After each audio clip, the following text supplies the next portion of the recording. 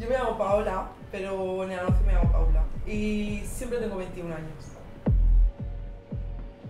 No hay reconocimiento del trabajo sexual, no somos ilegales, pero tampoco sos legal. O sea, yo creo que es súper necesario armarlo dentro de nosotros. Qué bueno verte. No es un trabajo digno para lo que es la sociedad, porque si no tendría mi contrato, mi nómina y mis cosas. No tuve un embarazo bonito, la verdad. De eso de que te cuidan la barriguita y todo.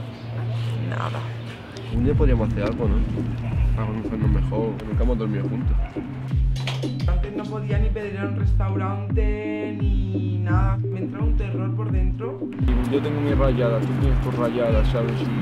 Y se juntan las dos, es un caos. Y yo lo que no quiero es que esto acabe, ¿sabes? Ah, ok, esto es peligroso. O sea, yo no vuelvo a decir en un taxi que soy trabajadora sexual.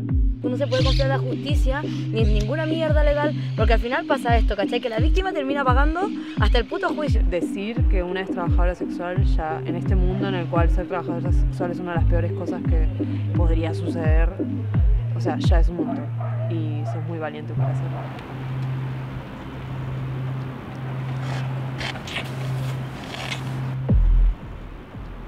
Pero bueno, la vida es así.